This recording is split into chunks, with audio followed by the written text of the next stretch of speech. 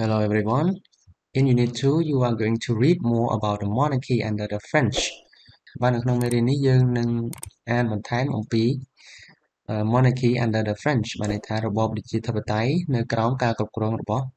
បារាំង Okay. Right before we read the text, everyone, we've got some new words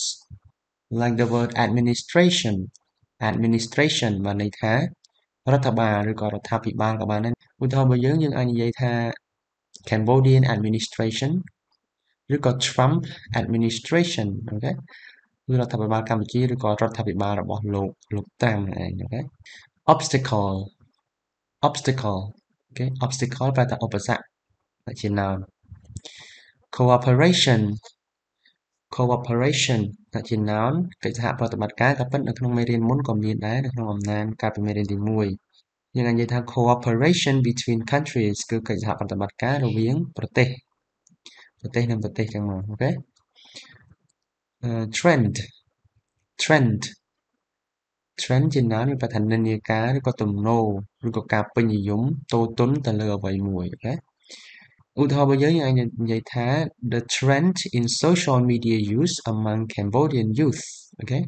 បានន័យថានិន្នាការក្នុងការប្រើប្រាស់បណ្ដាញសង្គមនៅក្នុងចំណោមយុវជនកម្ពុជាអញ្ចឹង trend និន្នាការហ្នឹងគឺនិន្នាការរបស់យុវជនបច្ចុប្បន្នក៏ចូលចិត្តលេងលេង Facebook លេង TikTok អីចឹងមកហ្នឹងគេហៅថាទំនោរតូទន់ហើយបានន័យថាពេញនិយមតាមគ្នា trend function function ជា noun ឬក៏អាចជា verb ក៏បានជា noun យើងប្រែថាតួនាទីដល់ពេលជា verb យើងប្រែថាដើរតួ justice ជា noun យើងប្រែថាយុត្តិធម៌ justice challenge អាចជា noun ឬក៏ជា verb បើជា noun យើងប្រែដូច obstacle ដែរប្រែថាឧបសគ្គបើជា verb យើងប្រែថាតវ៉ាឬក៏ប្រជែងឬក៏ដណ្ដើមយកអូខេ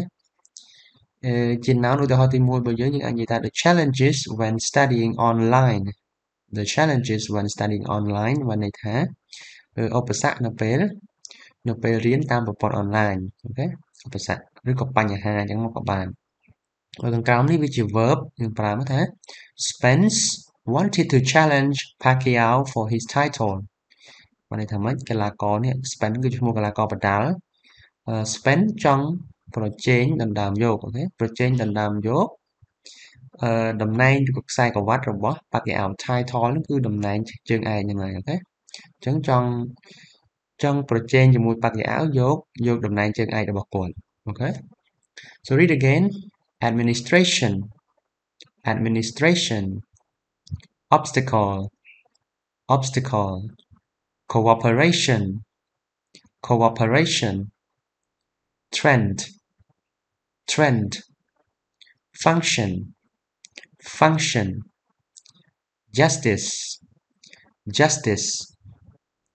challenge okay good so this is the text about the monarchy under the French in Unit 2 everyone so you are going to read this text and answer some questions we've got 2 opening questions here ហើយយើងមានសំណួរបើកមេរៀនយើងចំនួន2ចំណងជើងគឺ monarchy under the French របស់យើងហ្នឹងយើងប្រែម្ដងទៀតថាម៉េចមិញគឺរបបរាជានិយមឬក៏រាជាធិបតេយ្យនៅក្រោមបារាំងឬក៏នៅក្រោមការគ្រប់គ្រងរបស់បារាំងចឹងមកក៏បានដែរ So in this picture in this photo do you recognize him everyone ហើយយើងមើលរូបនៅក្នុងអត្ថបទរបស់យើងនៅក្បែរអត្ថបទរបស់យើងគឺរូបអ្នកណាគេទាំងអស់គ្នាគឺព្រះរាជាអង្គណាយើងស្គាល់អត់ព្រះបាទនរោត្តមឬក៏ព្រះបាទស៊ីសុវត្ថិមើលមើលគឺព្រះបាទស៊ីសុវត្ថិចឹងឯង King ស៊ីសុវត្ថិ when he was crowned as a king so this is when he was 66 years old already when he became king ចឹងរូបនេះយើងមើលទ្រង់អភិសេកទៅជាស្ដេចព្រះបាទស៊ីសុវត្ថិគឺនៅពេលនេះទ្រង់មានវ័យចំណាស់ទៅហើយគឺព្រះជន្ម66ព្រះវស្សាហើយបានឡើងគ្រងរាជ្យចឹងយើងឃើញថាចាស់អូខេSo we've got 2 questions here, everyone. Number 1, why did the French choose Sisawat to be king after King Norodom? សំណួរនេះយើងសួរថាម៉េចហេតុអ្វីបានជាជនជាតិបារាំងឬក៏ពួកបារាំងជ្រើសរើសព្រះបាទស៊ីសុវត្ថិធ្វើជាព្រះមហាក្សត្រក្រោយពីព្រះបាទនរោត្តមយ៉ាងមក Number 2, how did the French use the monarchy? តើបារាំងបានប្រើប្រាស់របបរាជានិយមដូចម្ដេចអូខេ បើយើងមានសំណួរពីរហ្នឹងហើយនឹងសំណួរ multiple choice នៅក្នុង section B មួយចំនួនទៀតប៉ុន្តែយើងអានចាប់ផ្ដើមអានបណ្ដាទៅហើយយើងនឹងឆ្លើយសំណួរហ្នឹងពេលយើងអានចប់ Okay, now let's read and listen to the information about the monarchy under the French.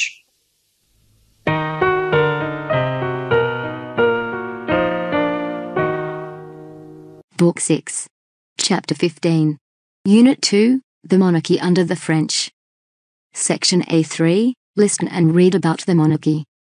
After 1886, the French gradually increased their control over the Cambodian administration, and by the end of the century Norodom had lost most of his power. Neither he nor the French, however, ever had much control over the countryside.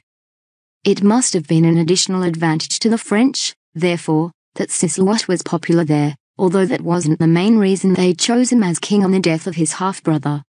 Norodom. When Sislewat was crowned in 1906, 2 years after Norodom's death, he was 66 years old. Unlike Norodom, he hadn't put any obstacles in the way of the French, and it was for this cooperation, of course, that he was chosen as king. This, in fact, started a trend, for the French continued to choose kings whose main function was to be a screen behind which they could control the administration. If the French had controlled it openly, they wouldn't have succeeded so easily. Consequently, it was to their advantage that while the kings seemed powerful, they were actually in control. If the French hadn't chosen Sislewat, Prince Yukwintha, Norodom's favorite son, would probably have become king. Yukwintha, however, made himself unpopular with the French when he challenged them about their lack of justice. Although most of what he said was true, he was not allowed to return to Cambodia from France, and eventually died in Bangkok in 1934.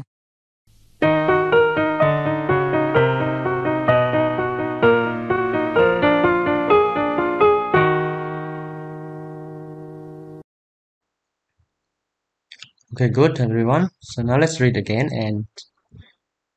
make sure you understand the text. So after 1886, the French gradually increased their control over the Cambodian administration, and by the end of the century, Norodom had lost most of his power. យើងប្រែតាមពាក្យនេះឡើយហ្នឹងយើងប្រែថាម៉េចថាក្រោយពីឆ្នាំ1886បារាំងបានបង្កើនការគ្រប់គ្រងរបស់ខ្លួនមកលើរដ្ឋបាលរបស់ប្រទេសកម្ពុជាជាបន្តបន្ទាប់អូខេ gradually increase មានន័យថាបង្កើនជាបន្តបន្ទាប់នៅការគ្រប់គ្រងរបស់ខ្លួនមកលើរដ្ឋបាលប្រទេសកម្ពុជាហើយនៅចុងសតវត្សគឺ by the end of the century អញ្ចឹងចុងសតវត្សទីប្រហែលយើងគេកំពុងនិយាយសំដៅទៅលើឆ្នាំ1886នេះគឺសតវត្សទី19អញ្ចឹងណាយើងប្រែតាមនឹងមកថាហើយនៅចុងសតវត្សទី19ព្រះបាទនរោត្តមបានបាត់បង់អំណាចភាគច្រើនរបស់ព្រះអង្គអូខេ had lost most of his power គឺបាត់បង់អំណាចបាត់បង់ឥទ្ធិពលរបស់ព្រះអង្គភាគច្រើន Neither he or the French, however, had ever had much control over the countryside. អញ្ចឹង neither កន្លែងនេះយើងប្រែថាម៉េច neither nor យើងប្រើប្រាស់ដើម្បី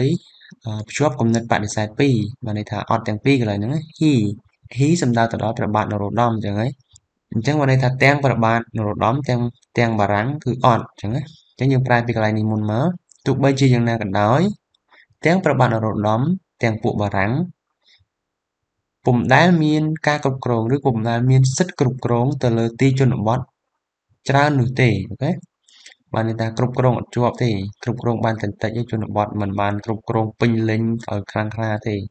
So it must have been an additional advantage to the French therefore that Sislewat was popular there although that wasn't the main reason they chose him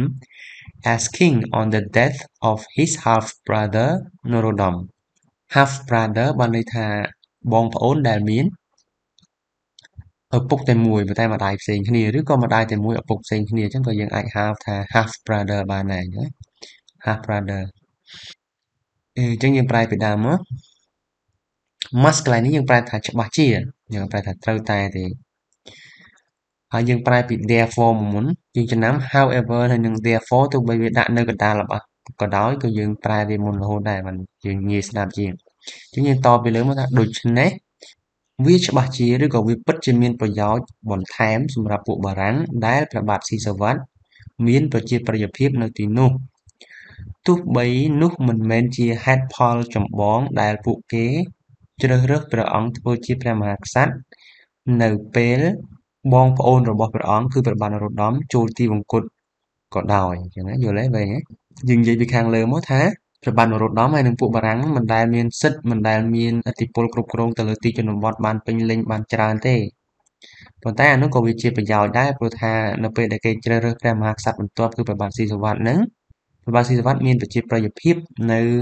នៅទីជនបទនៅតាមទីជនបទអូខេព្រះបាទស៊ីសុវត្ថិណាអញ្ចឹងហើយនៅពេលដែលព្រះបាទស៊ីសុវត្ថិមានប្រជាប្រិយភាពវាជាប្រយោជន៍បន្ថែមទៅដល់ពួកបារាំងអញ្ចឹងណាប៉ុន្តែហេតុផលហ្នឹងមិនមែនជាហេតុផលចម្បងដែលធ្វើឲ្យបារាំងជ្រើសរើសព្រះបាទស៊ីសុវត្ថិធ្វើជាព្រះមហាក្សត្រទេអូខេអញ្ចឹងយើងប្រែម្ដងទៀតមកវាច្បាស់ជាមានប្រយោជន៍បន្ថែមហើយសម្រាប់ពួកបារាំងដែលព្រះបាទស៊ីសុវត្ថិមានប្រជាប្រិយភាពនៅទីនោះទោះបីជានោះមិនមែនជាហេតុផលចម្បងដែលពួកគេជ្រើសរើសព្រះអង្គជាព្រះមហាក្សត្រនៅពេលដែលព្រះបាទនរោត្តមដែលជាអីដែលជាបងប្អូនឪពុកតែមួយរបស់ព្រះអង្គចូលទីវង្គត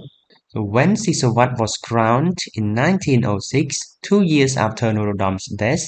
he was 66 years old. នៅពេលដែលព្រះបាទស៊ីសុវត្ថិ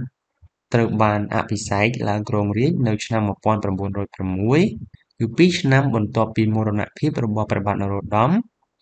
ទ្រង់មានព្រះជន្ម66ព្រះវស្សាហើយណាអញ្ចឹងបានន័យថាព្រះបាទស៊ីសុវត្ថិឡើងគ្រងរាជ្យនៅពេលព្រះអង្គមានព្រះជន្ម66ព្រះវស្សាហើយឡើងគ្រងរាជ្យហ្នឹងគឺបន្ទាប់ពីព្រះបាទនរោត្តមសោយទិវង្គតទៅរយៈពេល2ឆ្នាំអូខេ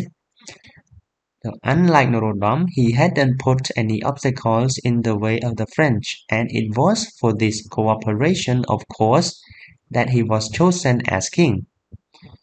ហ្នឹងគឺថាមិនដូចព្រះបាទនរោត្តមទេ he នេះសំដៅទៅលើព្រះបាទស៊ីសុវត្ថិអញ្ចឹងណាថាមិនដូចព្រះបាទនរោត្តមទេព្រះបាទស៊ីសុវត្ថិមិនបានបង្កឧបសគ្គដល់ពួកបារាំងនោះឡើយអូខេ put any obstacles in the way of the French ទ្រង់មិនបានបង្កឧបសគ្គដល់ពួកបារាំងនោះទេហើយពិតណាស់ដោយសារកិច្ចសហប្រតិបត្តិការនេះហើយដែលទ្រង់ត្រូវបានជ្រើសរើសធ្វើជាព្រះមហាក្សត្រអញ្ចឹងបានន័យថាមិនត្រូវព្រះបាទស៊ីសុវត្ថិត្រូវបានជ្រើសរើសជាព្រះមហាក្សត្រដោយសារអីដោយសារទ្រង់បានបង្កឧបសគ្គដល់ពួកបារាំងទេអញ្ចឹងណាគឺសហការជាមួយពួកបារាំង So this in fact started a trend for the French continue to choose kings whose main function was to be a screen behind which they could control the administration ថារឿងនេះការនេះចឹងណាការនេះគឺសំដៅទៅការណាការដែលព្រះមហាក្សត្រឬក៏អ្នកដែលបារាំងត្រូវជ្រើសរើសធ្វើជាព្រះមហាក្សត្រហ្នឹងគឺមិនបានបង្កឧបសគ្គដល់ពួកបារាំងអញ្ចឹងធ្វើអញ្ចឹងហើយការនេះហើយ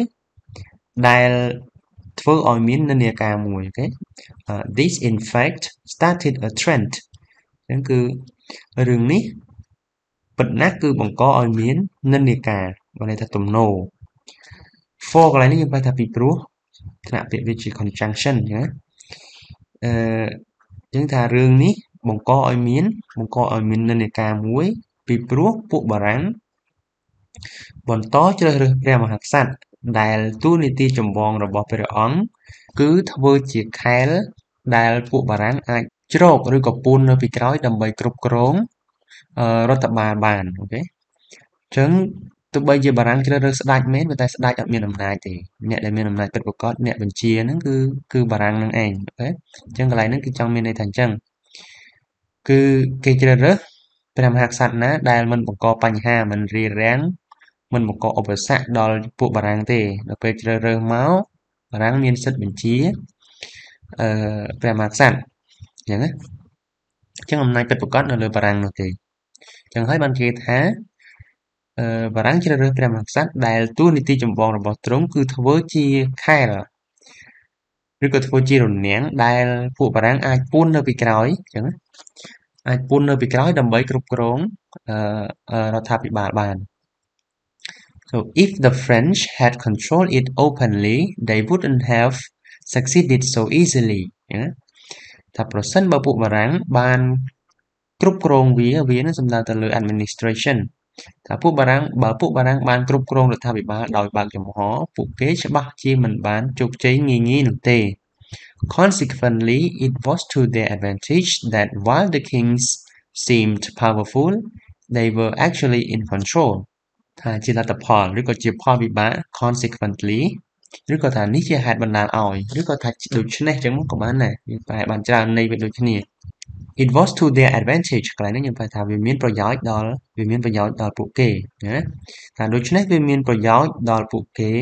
នៅខណៈដែលព្រះមហាក្សត្រទាំងឡាយហាក់ដូចជាមានអំណាចឬក៏មានឥទ្ធិពលពួកទ្រង់តាមក៏ពិតស្ថិតនៅក្រោមការគ្រប់គ្រងប៉ុណ្ណោះអូខេ actually តាមក៏ពិតទៅស្ថិតនៅក្រោមការគ្រប់គ្រងទេមើលទៅពីក្រៅដូចជាព្រះអង្គមានអំណាចចឹងក៏តែក៏ពិតបារាំងគ្រប់គ្រងស្ដេចទេអូខេ If the French hadn't chosen Sisawat Prince Yukonto, Norodom's favorite son, would probably have become king. ថាប្រសិនបើពួកបារាំងមិនបានជ្រើសរើសព្រះបាទស៊ីសុវត្ថិទេព្រះអង្គម្ចាស់យុគន្ធរដែលជាបុត្រសំណប់ favorite son អូខេបុត្រសំណប់របស់ព្រះបាទនរោត្តមប្រហែលជាបានក្លាយជាព្រះរាជាហើយអញ្ចឹងដោយសារតែបារាំងជ្រើសរើសព្រះបាទស៊ីសុវត្ថិទៅព្រះបាទយុគន្ធរក៏អត់បានធ្វើស្ដេចដែរអញ្ចឹងណាYukonto, however, made himself unpopular with the French when he challenged them about their lack of justice. ថាប៉ុន្តែព្រះបាទយុគន្ធរធ្វើឲ្យខ្លួនទ្រង់អស់ប្រជាប្រិយភាពជាមួយពួកបារាំងនៅពេលដែលព្រះអង្គតវ៉ាជាមួយពួកគេអំពីកង្វះយុត្តិធម៌របស់ពួកគេ Although most of what he said was true, he was not allowed to return to Cambodia from France and eventually died in Bangkok in 1934.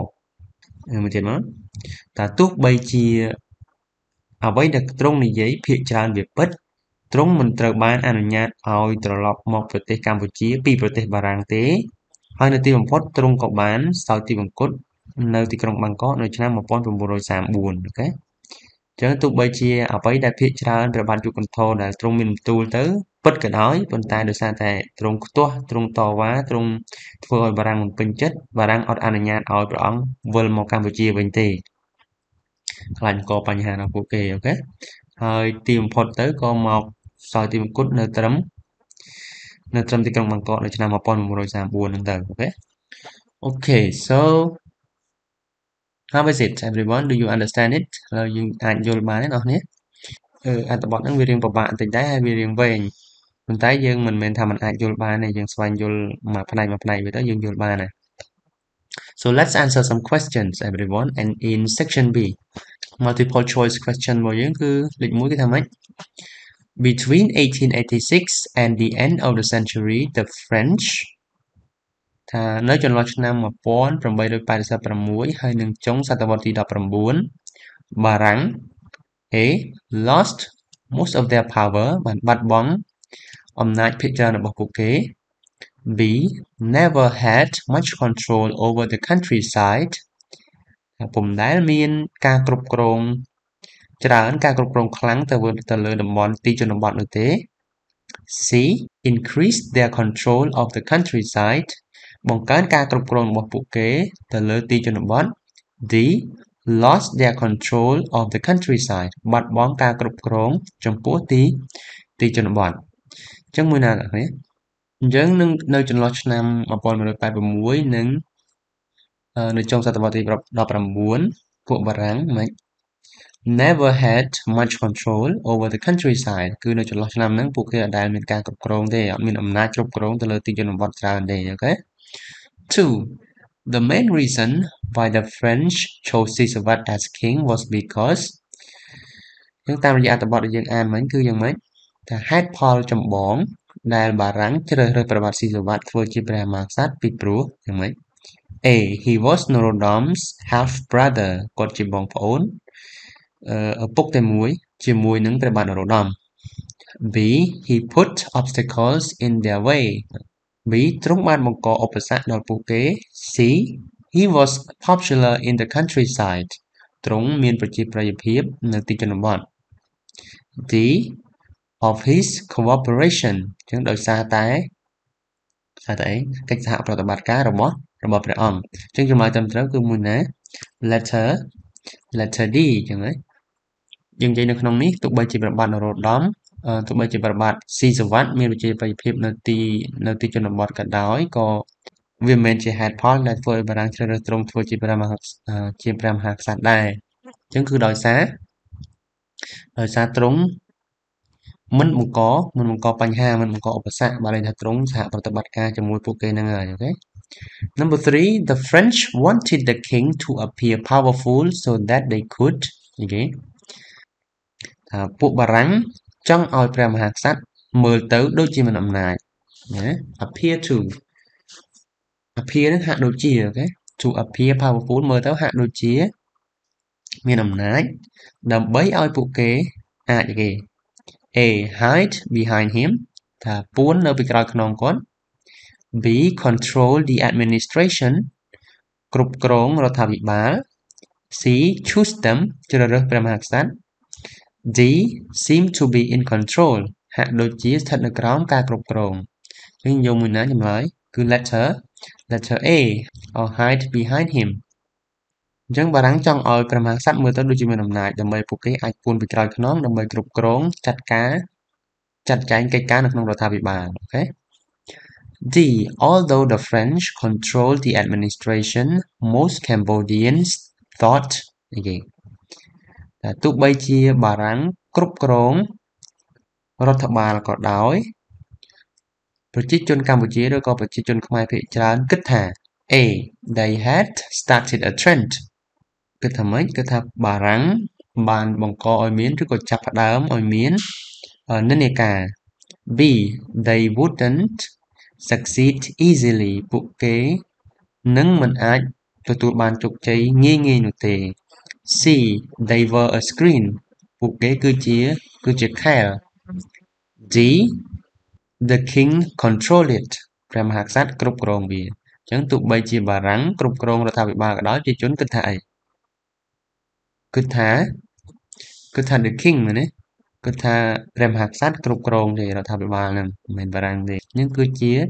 អ្វីដែលប្រជាជនគិតតែតាមការពិតគឺបារាំងនេះគ្រប់គ្រងទេអញ្ចឹងណា So last one number 5 Norodom didn't choose Yukonto to be king because ព្រះបាទនរោត្តមមិនបានជ្រើសរើសព្រះបាទយុគន្ធរធ្វើជាព្រះមហាក្សត្រទេពីព្រោះអីទ្រង់មានសិទ្ធិរើសអត់អញ្ចឹង A he was his son ដោយសារព្រះបាទយុគន្ធរជាកូនរបស់ជាបុត្ររបស់ព្រះបាទនរោត្តម B he was unpopular with the French ទ្រង់ពុំមានប្រជាប្រិយភាពជាមួយនឹងពួកបារាំង C the French chose the king ពួកបារាំងជាអ្នកជ្រើសរើសព្រះមហាក្សត្រ D what he said was true អ្វីដែលទ្រង់និយាយគឺជាការពិតអញ្ចឹងចម្លើយមួយណាដែលធ្វើឲ្យដែលជាហេតុផលធ្វើឲ្យព្រះបាទនរោត្តមមិនបានជ្រើសរើសព្រះបាទយុគន្ធរធ្វើជាព្រះមហាក្សត្រដោយសារអីដោយសារ the French នេះទេព្រះបាទនរោត្តមអត់មានសិទ្ធិជ្រើសរើសព្រះមហាក្សត្រទេគឺបារាំងជាអ្នកជ្រើសរើសត្រូវអត់អូខេ good សំណួរ2ដែលយើងសួរនៅខាងដើមអត្ថបទអំណានមិញហ្នឹងគឺយើងទុកឆ្លើយខ្លួនឯងនៅផ្ទះទាំងអស់គ្នាឥឡូវយើងមកមើលចំណុចវេយ្យាករណ៍របស់យើងតិចគឺ grammar focus តាក់ទងទៅនឹង third conditional គឺល្បះលក្ខខណ្ឌទី3នៅក្នុងវីដេអូមុនយើងធ្លាប់បានមើលអំពី second conditional ហើយមែនទេអញ្ចឹងថ្ងៃនេះយើងមើលមួយទៀតអំពី third conditional គឺជាលក្ខខណ្ឌមួយប្រភេទទៀតទម្រង់របស់វាគឺយើងនិយាយយ៉ាងម៉េចគឺបែបនេះយើងមាន if past perfect ទម្រង់យ៉ាងម៉េចគឺយើងមាន had បូកនឹង verb 3យើងមានប្រធានមានអីធម្មតាអញ្ចឹងមក if subject had verb 3អញ្ចឹង had verb 3ហ្នឹងវាជាកាល past perfect អូខេនៅក្នុង clear ខាងក្រោយរបស់វាយើងមាន would ឬក៏ wouldn't បើវាជាល្បះបដិសេធយើងប្រើ wouldn't ទៅបូក have បូកនឹង verb 3កន្លែងនេះដូចគ្នាបើវាជាបដិសេធយើងប្រើ had not ឬក៏ hadn't ទៅយើងអាចបំព្រួយបានដូចគ្នាអូខេអញ្ចឹងដូចលក្ខខណ្ឌផ្សេងដែរល្បះលក្ខខណ្ឌទី3យើងបែងចែកជាពីរផ្នែកយើងបែងចែកជា if clause បើន័យថា clear ដែលមាន if ហើយនឹង clear ច្បង main clause clear ច្បងកន្លែងហ្នឹងគឺដាក់ចុចហ្នឹងគឺយើងដាក់ប្រធានមកកន្លែងហ្នឹងណាហើយដូចគ្នាជាមួយនឹងលក្ខខណ្ឌផ្សេងដែរយើងអាចសរសេរ if clause ហើយនឹង main clause ឆ្លាស់គ្នាទៅមុខទៅក្រោយបានន័យថាយើងដាក់ main clause មកខាងមុខដាក់ if clause ទៅខាងក្រោយវិញបាន កាលណាយើងដាក់ if clause ទៅខាងក្រោយយើងឈប់ប្រើ comma យើងឈប់ប្រើក្បៀសហើយឃើញទេអញ្ចឹងកន្លែងនេះ if នៅខាងមុខយើងត្រូវប្រើក្បៀស right ឥឡូវយើងមកមើលឧទាហរណ៍គឺ examples របស់យើងមាន3គឺ if you had been to the party last night I would have seen you តែប្រសិនបើអ្នកបានទៅចូលរួមពិធីយប់លៀងកាលពីយប់មិញខ្ញុំប្រហែលជាបានជួបអ្នកហើយអូខេ if I had failed last month's exam I would have felt so disappointed ថាបើខែមុនខ្ញុំប្រឡងធ្លាក់ខ្ញុំច្បាស់ជាខកចិត្តខ្លាំងណាស់អូខេទី3 if I had listened to her I wouldn't have got into trouble ប្រសិនបើខ្ញុំស្ដាប់គាត់ស្ដាប់នាងខ្ញុំប្រហែលជាមិនបានជួបបញ្ហាបែបនេះទេអូខេអញ្ចឹងយើងឃើញថារបស់ទាំង3នេះវាសំដៅទៅលើអីគេបងប្អូនសំដៅទៅលើពេលវេលាដែលកន្លងហួសហើយលក្ខខណ្ឌដែលកន្លងហួសហើយណាអញ្ចឹងយើងមកមើលការប្រើប្រាស់លម្អិតរបស់វាគឺ we use third conditional to describe a situation that didn't happen in the past អូខេអញ្ចឹងយើងប្រើ third conditional ដើម្បីរៀបរាប់អំពីស្ថានភាពមួយដែលមិនបានកើតឡើងពីពេលអតីតកាលទេបានន័យថាតាមពិតវាមិនបានកើតឡើងជាងទេណាចឹងគឺ it could also refer to such things as a lost opportunity or a regret ថាវាអាចសំដៅទៅលើរឿងដូចជាអីគេ a lost opportunity ការបាត់បង់ឱកាសឬការខកខានឱកាសឬក៏ a regret ការសោកស្ដាយការស្ដាយក្រោយអញ្ចឹងមកអញ្ចឹង in such cases neither the situation or the result is possible at the moment អញ្ចឹងក្នុងករណីហ្នឹងដោយសារតែវាជាអ្វីដែលខកខានអ្វីដែលជាការស្ដាយក្រោយហើយបានន័យថាស្ថានភាពហ្នឹងឬក៏លទ្ធផលនៅក្នុង clear main clause របស់វាហ្នឹងវាមិនអាចទៅរួចទេនៅពេលបច្ចុប្បន្នហ្នឹងបានន័យថាវាមិនបានកើតឡើងអូខេអញ្ចឹងឧទាហរណ៍របស់យើងមកមើលឧទាហរណ៍ដែលយើងដាក់ពីខាងមុខមិញ if you had been to the party last night I would have seen you អញ្ចឹងយើងមកពិចារណាស្ថានភាពហ្នឹងថាប្រសិនបើអ្នកបានទៅពិធីជប់លៀងកាលពីយប់មិញខ្ញុំច្បាស់ជាបានឃើញអ្នកហើយអញ្ចឹងមកយើងនិយាយខ្លីថាយប់មិញបើឯងទៅអញជួបបានអញ្ចឹងបានន័យថាទៅអត់បានន័យថាទៅចូលរួមពិធីជប់លៀងនឹងអត់បានទៅទេមែនទេអញ្ចឹងគឺអានេះវាផ្ទុយពីការពិតនៅពេលអតីតកាលអ្វីដែលតាមពិតហ្នឹងគឺវាបានកើតឡើងដូចនៅក្នុងលក្ខខណ្ឌរបស់យើងទេប្រសិនបើអ្នកបានទៅអូខេតាមពិតអ្នកបានទៅទេអានេះដល់ពេលក្នុងកន្លែង clear ទី2នេះគឺជា result គឺលទ្ធផលបើអ្នកបានទៅមិនខ្ញុំបានជួបអ្នកអញ្ចឹងបានជួបអត់អញ្ចឹងណាអញ្ចឹងបានន័យថាទាំងស្ថានភាពនៅក្នុង if clause នេះហើយនឹងresult របស់វាសិតតែមិនអាចទៅរួចសិតតែមិនបានកើតឡើងអូខេមួយនេះទៀតទី2 if I had failed last month's exam I would have felt so disappointed អញ្ចឹងប្រសិនបើខ្ញុំប្រឡងធ្លាក់កាលពីខែមុនខ្ញុំច្បាស់ជាខកចិត្តងាប់ហើយអញ្ចឹងការពិតប្រឡងធ្លាក់អត់ខែមុនហ្នឹងរបស់ដែលរួចហើយហ្នឹងប្រឡងធ្លាក់ហ្នឹងវាបានកើតឡើងអត់បានប្រឡងធ្លាក់ទេមែនទេប្រឡងរួចហើយជាប់សួរថាឥឡូវគាត់ disappointed អត់គាត់ខកចិត្តអត់ទេដោយសារវាអត់បានកើតឡើងទេក៏ពិតគាត់អត់ធ្លាក់ទេហើយគាត់ក៏មិនខកចិត្តដែរអ្វីដែលយើងនិយាយគឺយើងនិយាយថាលក្ខខណ្ឌថាបើសិនតែបើធ្លាក់វានឹងខកចិត្តក៏ពិតអត់បានធ្លាក់ទេអញ្ចឹងណាទី3 if I had listened to her I wouldn't have got into trouble អញ្ចឹងថាប្រសិនបើខ្ញុំបានស្ដាប់នាងខ្ញុំប្រហែលជាមិនជួបបញ្ហាអញ្ចេះទេអញ្ចឹងសួរតើតាមការពិតហ្នឹងគាត់និយាយហើយនាងនិយាយហើយគាត់ស្ដាប់អត់ឯនេះស្ដាប់អត់បានស្ដាប់ទេមែនទេ if I had listened បើសិនបើខ្ញុំបានស្ដាប់តែតាមការពិតអត់ស្ដាប់ទេហេហើយសួរជួបបញ្ហាអត់ជួបមែនទេតែបើស្ដាប់អត់ជួបទេតែតាមការពិតអត់ស្ដាប់ទេអញ្ចឹងហើយបានជួបបញ្ហាអូខេ if I had listened to her I wouldn't have got into trouble បើខ្ញុំស្ដាប់នាងខ្ញុំក៏មិនជួបបញ្ហាដែរអញ្ចឹងអត់ស្ដាប់ហើយជួបបញ្ហាអញ្ចឹងវាផ្ទុយពីលក្ខខណ្ឌតាមការពិតវាផ្ទុយពីលក្ខខណ្ឌអូខេឬក៏យើងនិយាយបញ្ចាស់ទៅវិញទៅលក្ខខណ្ឌនេះគឺវាផ្ទុយពីការពិតនៅពេលណាផ្ទុយពីការពិតនៅពេលអតីតកាលអ្វីដែលកន្លងហួសរូបអ្វីដែលកន្លងហួសហើយអូខេ very good let's have some practice everyone ហើយយើងមានស្ថានភាពចំនួន3នេះយើងសរសេរវាឡើងវិញឲ្យទៅជារបស់ third conditional កើតទេបងប្អូនយើងអនុវត្តកន្លែងហ្នឹងណាអញ្ចឹងរបស់យើងនិយាយថា I played computer games a lot and I didn't have enough time for class ចឹងអ្វីដែលបានកើតឡើងរួចហើយនេះគឺខ្ញុំបានលេងហ្គេមច្រើនខ្ញុំបានលេងហ្គេមតាមកុំព្យូទ័រច្រើនណាស់ហើយខ្ញុំអត់មានពេលគ្រប់គ្រាន់សម្រាប់រៀនសូត្រទេអញ្ចឹងអាហ្នឹងវាបញ្ជាក់ពីការសោកស្ដាយមែនទេតែឥឡូវបើយើងនិយាយអាចកែល្បះនេះទៅជាល្បះ third conditional យើងកែថាម៉េចឲ្យទៅជាស្ថានភាពត្រឹមត្រូវយើងអាចនិយាយថាប្រសិនបើខ្ញុំអីអានេះលេងហ្គេមច្រើនហើយបានអត់មានពេលរៀនអញ្ចឹងហ៎អញ្ចឹងបើខ្ញុំអត់បានលេងហ្គេមទេខ្ញុំមានពេលរៀនអត់ច្បាស់ជាមានហើយមែនទេតែយើងមកមើលស្ថានភាពទី2ម្ដង I game bored ខ្ញុំលេងល្បែងស៊ីសង I lost a lot of money ខ្ញុំបាត់បង់ខ្ញុំខាតលុយអស់ច្រើនណាស់អញ្ចឹងហ៎អញ្ចឹងបើខ្ញុំអត់បានលេងខ្ញុំខាតលុយអត់អញ្ចឹងហើយហ្នឹងទី3 I ate a lot of fast food I felt so sick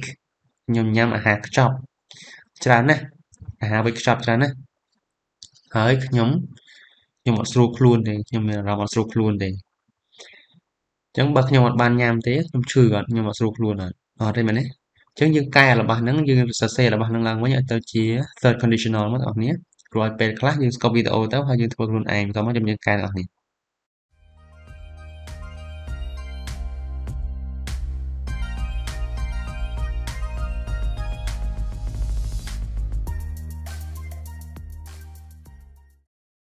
Okay, very good everyone. Now let's do it. ឥឡូវយើងបានសរសេរចេញជាយ៉ាងម៉េចហើយបងប្អូនឥឡូវយើងមើលមើលថា I played computer games a lot. I didn't have enough time for class. ហ្នឹងវាអាចជាការសោកស្ដាយណាអ្វីដែលយើងមិនបានធ្វើពីមុនកាលណាយើងសរសេរទៅជា third conditional វាបញ្ជាក់ថាអ្វីដែលយើងមិនបានធ្វើពីមុនឬក៏ការសោកស្ដាយអញ្ចឹងយើងអាចនិយាយថាម៉េចកន្លែងនេះថាខ្ញុំលេងហ្គេមច្រើនអញ្ចឹងខ្ញុំអត់មានពេលរៀនទេអញ្ចឹងថាប្រសិនបើខ្ញុំយ៉ាងម៉េចយើងអាចនិយាយបែបនេះថា if I hadn't played games a lot I would have had enough time for class អញ្ចឹងវាផ្ទុយពីខាងលើវិញផ្ទុយពីអ្វីដែលបានកើតឡើងអញ្ចឹងយើងដាក់ថាប្រសិនបើខ្ញុំមិនបានលេងហ្គេមច្រើនទេខ្ញុំប្រកាសជាឬក៏ខ្ញុំប្រហែលជាមានពេលគ្រប់គ្រាន់សម្រាប់រៀនហើយអូខេរបស់ទី2 I game bored and I lost a lot of money ខ្ញុំលេងហ្គេមខ្ញុំលេងល្បែងស៊ីសងហើយខ្ញុំអស់លុយច្រើនអញ្ចឹងប្រសិនបើខ្ញុំនិយាយថា if I hadn't game bored នេះអញ្ចឹង verb នេះ game bored ជា verb យើងកែទៅជានេះជា past simple យើងកែទៅជា past perfect lost នេះយើងកែទៅជា would have ហើយបានដាក់វាអូខេ if I hadn't gambled I wouldn't have lost a lot of money បើខ្ញុំអត់បានលេងល្បែងស៊ីសងទេខ្ញុំក៏ប្រហែលជាមិនបាត់អស់លុយច្រើនចឹងដែរអូខេ I ate a lot of fast food I felt so sick ចំណុចនេះថាម៉េចខ្ញុំញ៉ាំអាហារស្រាប់អាហារវេចខ្ចប់ច្រើនហើយខ្ញុំអត់ស្រួលខ្លួនអញ្ចឹងបើខ្ញុំអត់បានញ៉ាំទេមិន so if I hadn't eaten a lot of fast food I wouldn't have felt so sick ណានេះដូចគ្នា ate ជា verb 2យើងកែវាទៅជា verb 3នៅក្នុងកាល past perfect ដែលយើងយក hadn't មកជួយសរសេរវាឲ្យផ្ទុយពីរបស់ដែលមានស្រាប់អូខេ I felt so sick វាទៅជា I would have felt so sick អញ្ចឹងយើងប្រើ would ឬក៏ wouldn't កន្លែងនេះឲ្យវាផ្ទុយពីខាងលើ